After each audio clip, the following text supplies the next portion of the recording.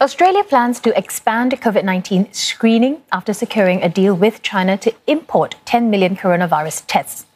Australia will now have ample supply for its track and trace program. Authorities even plan to test those without symptoms. Now, Australia has tested about 500,000 people so far, and Prime Minister Scott Morrison says expanding that capability is a prerequisite to reopening more businesses and lifting travel restrictions.